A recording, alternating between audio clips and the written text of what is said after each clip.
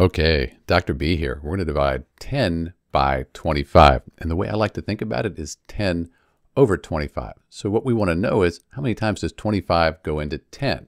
And since 10 is smaller, we're going to end up with a number less than 1. We're going to have a decimal. So let's take our 10 right here, see how many times 25 goes into 10. So it doesn't go into 10, but what we can do is put a decimal point and a 0 here. It's still 10, but if we put a decimal point up here, now we can treat this as 100. 4 times 25, that is 100. Subtract, no remainder, and that's it. So 10 divided by 25 is 0.4. Often we'll put a 0 out here. Just makes it a little bit clearer. If you multiply 0.4 times 25, you'll get 10.